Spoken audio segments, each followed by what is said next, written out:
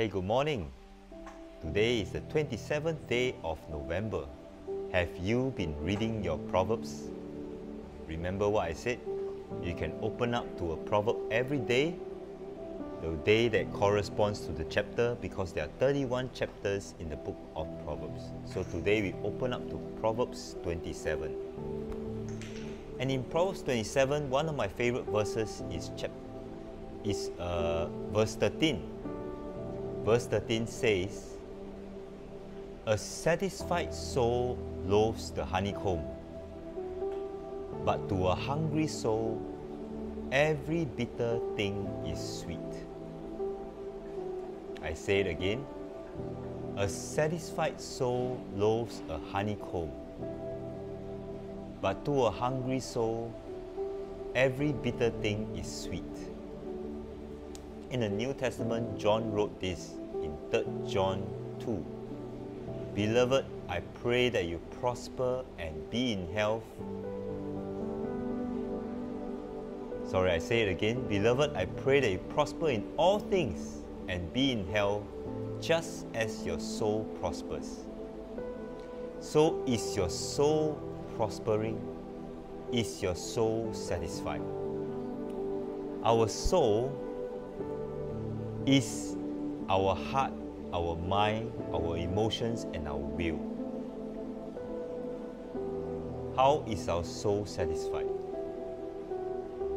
The book of Proverbs says, "A satisfied soul loathes the honeycomb." The honeycomb is sweet, it is sensual.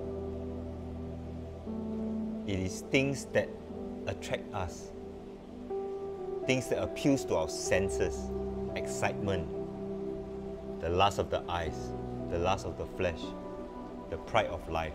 These are the things that appeal to our senses, our ego. So the book of Proverbs says, when our souls are satisfied, we loathe the honeycomb. That means we are not tempted by these fleshly desires. That means when our souls are satisfied, we are safe. S-A-F-E, safe. We are secure. However, if our soul are hungry, we will find every bitter thing sweet. Every small little temptation seems sweet to us. Everything that the devil whispers in our ears, every gossip that we speak of, every tale that we hear of, it seems sweet to us because we are hungry. So how do we satisfy our soul? Only the Lord can satisfy us.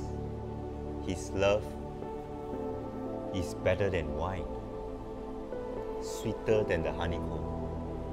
When we are satisfied with Jesus, we are no longer tempted by the lust of the flesh, the lust of the eyes, and the pride of life, because we are already satisfied. So today, I pray that all of us will prosper in all things and be in health, just as our soul prospers. Open up the Word of God and fill yourself with the Word of God. Fill yourself with the presence of the Lord God. Worship the Lord and enjoy Him today. He is the only one who can satisfy your soul. Have a blessed week and blessed day.